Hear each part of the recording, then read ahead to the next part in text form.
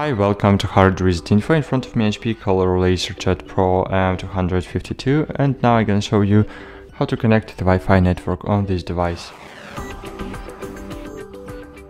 Firstly, you should open the setup, then scroll down and find here system, and find here network setup. Then click wireless menu and click wireless setup wizard. Wait a while. Here choose the Wi-Fi network you want to connect. So of course it can't see Wi-Fi networks with 5.0 GHz band. It can see only 2.4, and enter the password from your Wi-Fi network. I will enter my password.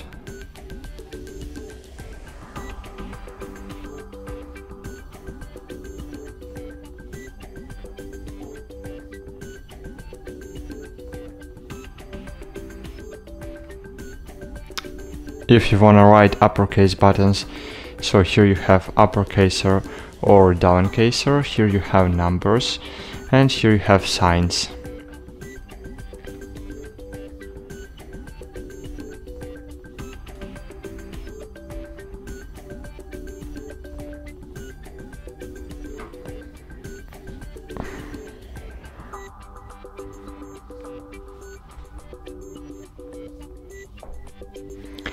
Cool.